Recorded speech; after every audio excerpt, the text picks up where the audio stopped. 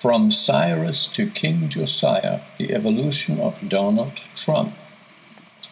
Donald Trump, a financially independent businessman with a family connection to the Hebrides revival in the late 1940s, is turning the career politician's world upside down.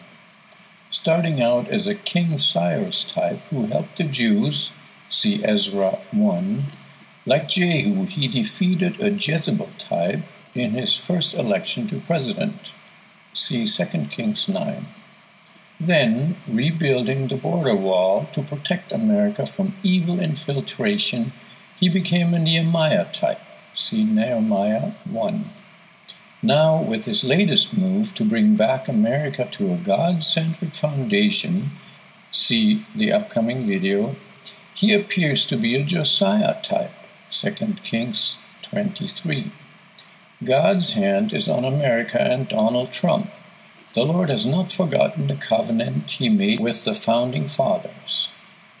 Satan and his demonic forces want to take over the world. See Job 1 and Revelation 12. He tried through Nimrod, who built the Tower of Babel. Genesis 11. God, in his wisdom and foresight, created America for his divine purpose. While the devil, through Hitler, tried to take over the world yet again and to annihilate God's firstborn, Israel, God used America to defeat Hitler and to support and protect Israel. I believe God is using America once again, this time to set the stage for world revivals and an unprecedented soul harvest before the rapture, the snatching away of true Christians for the wedding between Jesus as the groom and the church as his bride. See 1 Thessalonians 4:17. Let us keep praying for God's protection of all the people he has chosen to use at this time in history and for the fulfillment of his divine plan. Amen. Please see links below to a prophetic word about America and Donald Trump, as well as a teaching on the last generation that will not pass away before all is fulfilled. To bring Christianity back into our lives and back into what will be again a great nation.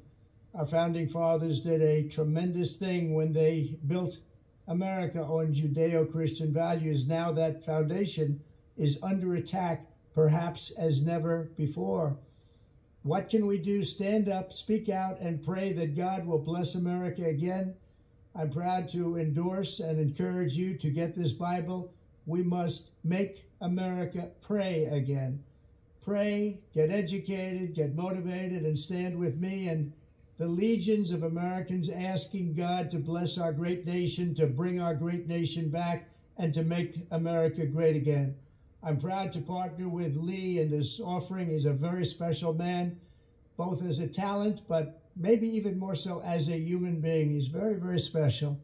And I think you all should get a copy of God Bless the USA Bible now and help spread our Christian values with others. There you have it.